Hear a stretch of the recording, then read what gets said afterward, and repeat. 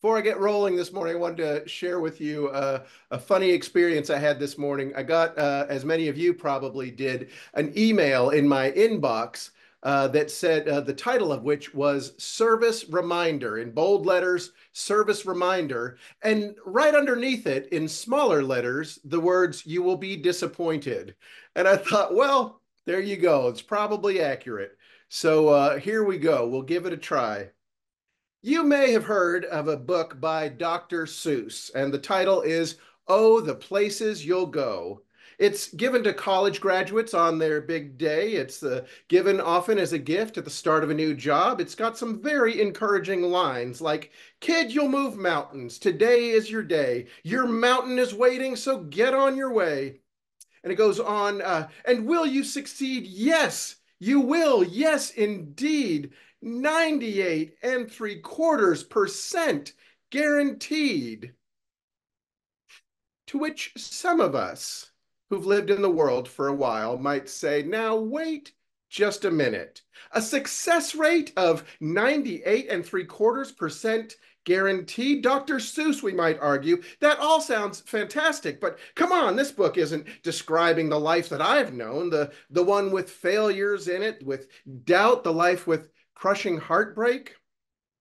So I have in mind an alternative book that one could give as a gift to new graduates or others at the exciting threshold of a new chapter of life, a journey in which they're about to depart. It's more tempered than Oh, the Places You'll Go. The title of this new book would be You Will Be Disappointed.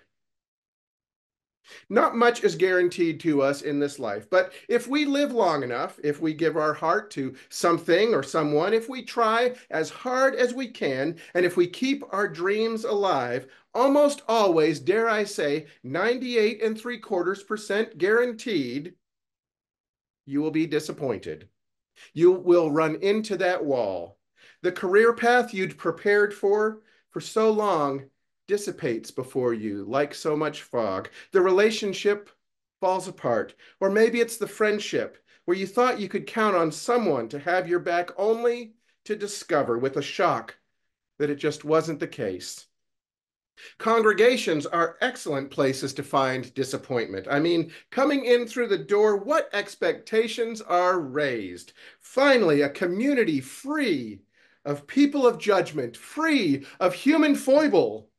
And then in time, a congregation is revealed to be, at best, a roiling beehive of imperfection. And don't get me started when it comes to ministers. Those smooth-talking professional people pleasers, disappointments galore. Sometimes disappointment arrives when we have the thing in our grasp, the relationship, the job, the perfect setup, and then lose it. But then sometimes disappointment drops on us even before we get what we want, hoping things will blossom into a certain kind of flourishing that they haven't yet blossomed into, that will finally become who we've been meant to become, this wishing and hoping for this thing that hasn't yet come into our lives can thrum so strongly within us that we can feel its presence. We can almost taste it. And then the news comes. Didn't happen. This is it. No court of appeals. Again, that high wall. So high we can't see over it, can't see around it, can't see anything actually, but the wall itself right before us. Final, definite, like the period at the end of a sentence. After all the giddy clarity of expectation, hitting the wall is not unlike getting lost. The scholar of Hebrew scriptures, Walter Brueggemann, says that the human life is often found in one of three conditions: orientation, disorientation, and reorientation. With orientation, we know where we are, we know where we're going, we know who we are, we know what we're about. That's orientation. In the next phase, disorientation, all of that former coherence falls apart, just unravels. And the third phase, he says, reorientation, is not a return, to the first former state. It's not a matter of rewinding the tape. Instead, reorientation comes when we've moved on through the wilderness of disorientation to continue the journey now stronger and wiser. But back here at the wall of disappointment and disorientation, how exactly does one do that? When we have found ourselves disappointed, how do we then become reappointed? Some of us in some way have been waiting at the wall of disappointment for a very long time with that question. How to move through the wall, how to go on after living after the universe, fate, or God has given us and delivered a very clear no. Thinking about that conversation, thinking about that reminded me of a story from when I was 23. I was living in Austin, Texas, where I had moved as a college dropout to sing in a punk band. Two friends and I volunteered for an organization called Bikes Not Bombs to drive a truckload of 200 bicycles from Austin, Texas to Leon, Nicaragua, for a donation to rural teachers. To make a long story short, or at least a little less long, we set off headed south to the Mexico border and then on from there. Throughout Mexico, one strategy of traffic control is the use of what they call topes. A tope is essentially an enormous speed bump. Like, think of a speed bump and then multiply it about 5 times. That's a tope. So you had to slow to a crawl so the old truck and trailer could ease over it before then regaining speed, by which I mean about 45 miles an hour tops. In any case, our journey was marked by disaster after disaster, one involving young soldiers with machine guns, another involving a broken water pump in the middle of nowhere. But we kept on, the three of us pressed together in the hot, tight cab of that giant old truck with the mountain of bicycles clanging just behind. And then came the day when I was at the wheel, going at the breakneck speed of 45 miles an hour, which for this truck was very fast, down an old country road in the middle of nowhere, yellow farmland stretching out around us either side. I remember being very happy that day. We were listening to Fugazi, one of my favorite punk bands, on the boombox. A roadside group of kids looked up, their eyes wide, and I waved down from them to them full of joy. And just at that moment, bang! The truck and the trailer, our whole 3-ton contraption, hit something and stopped dead. We hopped out, looked around. I had hit a tope, full speed. And now the undercarriage of the truck had separated from the rest of it. It lay there in the road like a tail. And I say to this point, we had overcome many things, but the truck literally coming apart in 2 pieces did not seem a problem one could overcome. After all we'd been through, it looked like we'd finally met our match with this overgrown speed bump, this unpainted tope. Now, I tell people that I've experienced at least one miracle in my life, and this is when it happened on the side of this road. As we stood around, hands on hips, in all the ill-equipped wisdom of our 23 years, looking upon the wreckage of our truck, with the mountain of bicycles and the trailer behind it, suddenly one of the children who'd been watching and must have disappeared returned with an old man. This old man was not a wizard. He was a welder. And his roadside welding shop was only 40 yards down the road. Somehow we humped that broken vehicle down that 40 yards, scraping the undercarriage the whole way. The welder literally picked up a few pieces of cast-off iron from the dust of his scrapyard and went to work. And in under 2 hours, we were back on the road. As I say, if I've got a miracle story to tell, this is it. There is no way I can explain the good fortune to have that kind of accident in that kind of spot. What I had understood without question to be the end of our journey, to put an end to it all after all we'd been through, was, as it turned out, only a speed bump. Not a wall, a speed bump. I would like to propose that observation in light of this morning's topic, the disappointment we have been sure is a wall, the wall we've perhaps been standing under a long time, upon further reflection, may only be a speed bump. To shrink it down from an impassable wall to a speed bump, even a large one, may seem at first to disrespect the impact we have felt, the experience of shock, of loss in the disappointment. Only a speed bump, we might protest, but this meant everything to me. It's important to note any resistance to letting go of disappointment. That might seem strange to say because who on earth would want to hang on to disappointment? But it's not the disappointment we want to hang on to.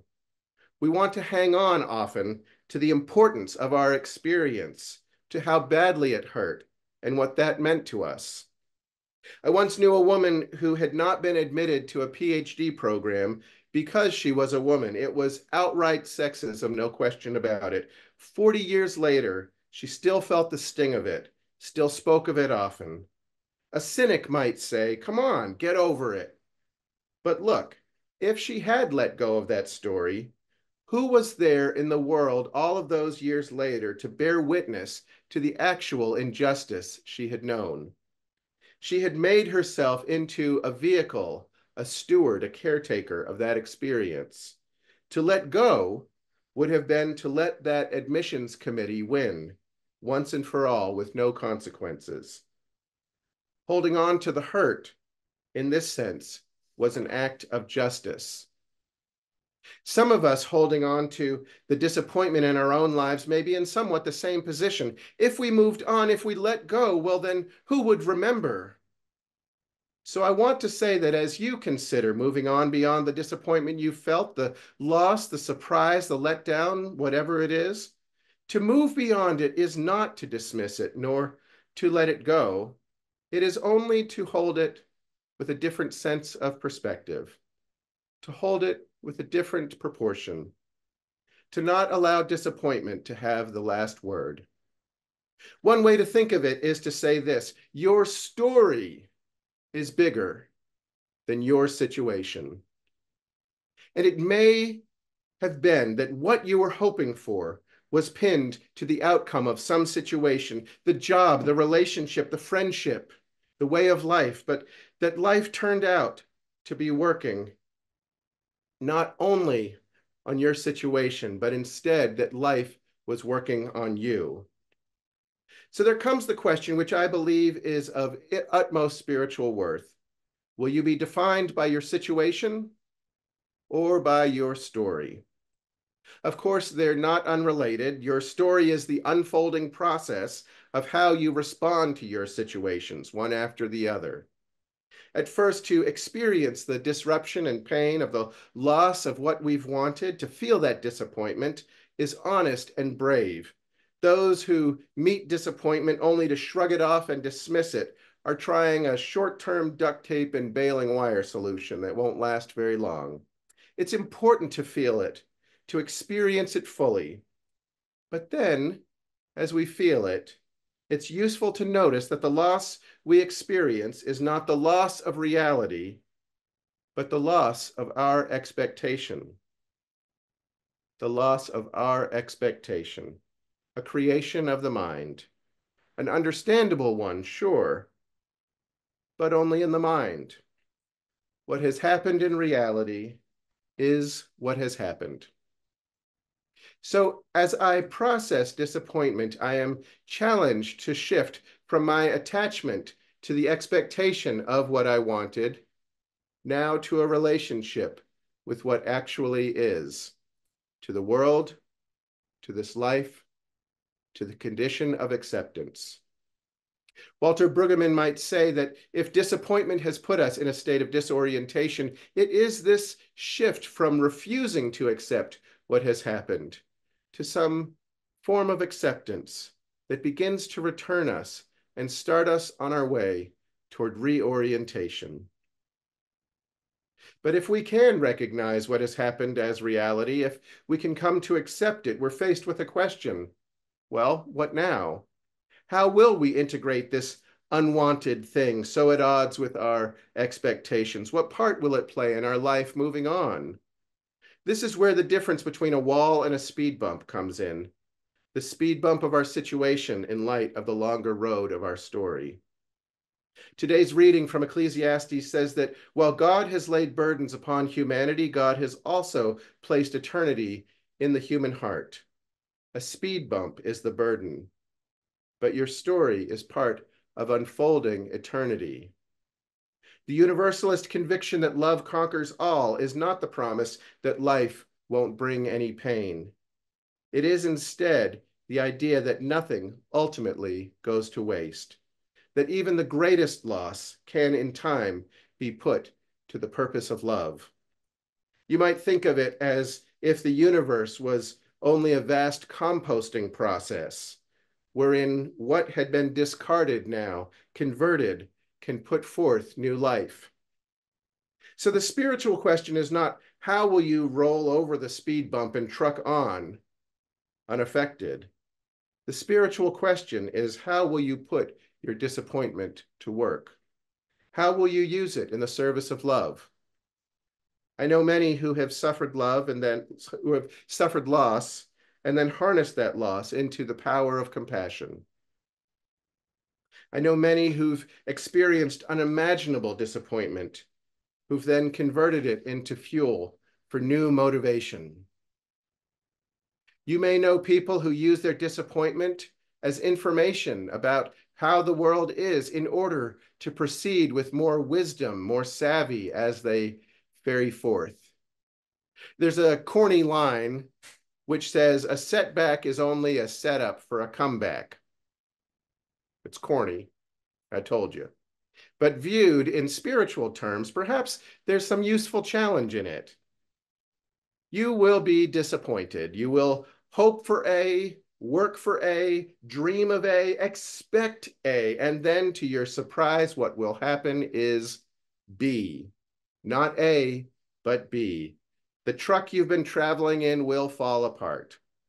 This will happen in our new relationship as minister and congregation. It will happen in life, as Dr. Seuss will say, 98.75% guaranteed. And at that moment, when you find yourself facing the realization that your expectation is not the same as the truth in the world, you will have a decision. Will you stay there in disappointment, or will you seek out reappointment? Will you let it be a wall or see it as a speed bump? Will you take up residence in disorientation? Or will you find a way to use disappointment to fuel your pathway toward reorientation? Will you let loss become the compost of a new, richer life? In other words, will you in the end be defined by your situation or by your larger story? The difference is up to you. In the end, the key is not the event, nor in the lost expectation. The key in the end is how you choose to respond.